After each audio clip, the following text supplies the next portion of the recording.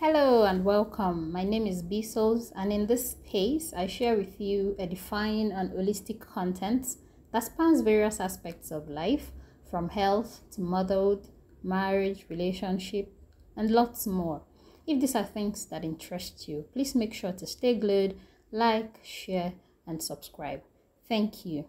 So today, I come bearing good news. Do you know that prenatal supplements, particularly folic acid, is very important in the normal formation of a baby in the womb, the intrauterine life?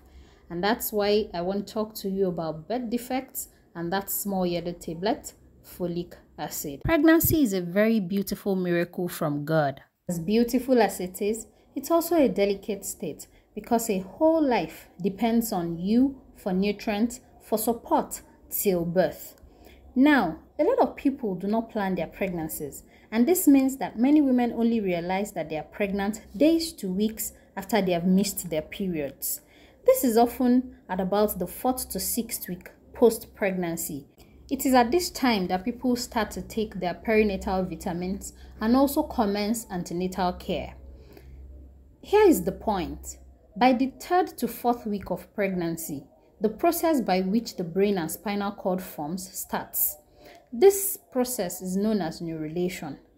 Folate plays a very important role in methylation and nucleic acid synthesis, which are very important biochemical steps involved in the process of neural tube formation. During this stage, the embryo has to undergo rapid cell division and cell growth, which are all necessary steps for the closure of the neural tube at the appropriate time. The cranial neuropore, which is the brain side of the neural tube, closes at about the 24th day, while the caudal neuropore closes by the 26th day of intrauterine life. If we do the maths, all this happens before the 4th week of pregnancy, and most women are probably just realizing that they are pregnant at this time. So, any impairment in the embryological process of neural tube formation will result in what we call neural tube defects. Examples of these neural tube defects include anencephaly, in which the skull and the brain is absent. Most of these children do not survive beyond the first 24 hours of life. And then we have spinal bifida.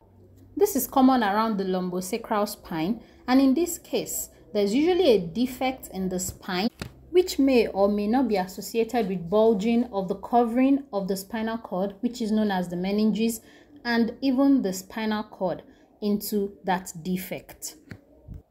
Children with this defect present with a spectrum of symptoms which ranges from varying degrees of limb weakness, sensory loss, and even sphincteric dysfunction. Nutritional supplementation with folic acid is one of the ways by which we can prevent the formation of neural tube defect. Of course, there are other factors that are responsible for formation of birth defects, and this includes an interplay of genetic and environmental factors.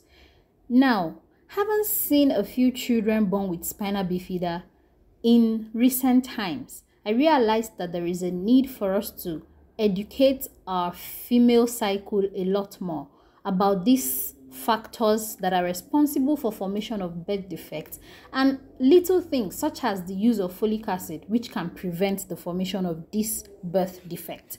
So you may want to ask, what are the sources of folic acid? You can get folic acid from your green leafy vegetables such as spinach, broccoli, avocado. You can also get them from citrus fruits. You can get them from whole grains, eggs, aquatic food, and so on. It is recommended that a woman in childbearing age should have at least 400 micrograms of folic acid daily and up to the 12th week post-pregnancy to reduce the risk of neural tube defects. This dose is usually increased in those who already have a family history of neural tube defects. Since we may not be able to quantify the amount of folic acid in the food that we eat, it therefore becomes important to supplement our dietary intake with folic acid supplements. So now you know that it is the prenatal consumption of folic acid that actually prevents neural tube defects, and not that one that we start to take by the 3rd month of pregnancy. So, are you a woman in childbearing age? You have to eat nutrient-rich foods, and don't forget to pop that small yellow tablet. And when I say small yellow tablet, I mean folic acid. Let me also add that most folic acid come in combination with other vitamin supplements, such as vitamin B complex and even iron supplement. Having said all, please spread the message like wildfire. Tell your sisters, mommies, aunties, friends, uncles, brothers, husbands, everyone that folic acid supplementation before pregnancy is very important in the normal formation of a baby in the intrauterine life. And you also, as a woman in childbearing age, should not forget to pop the tablet. Thank you so much for listening. Do like, share, comment, and I'll see you another time.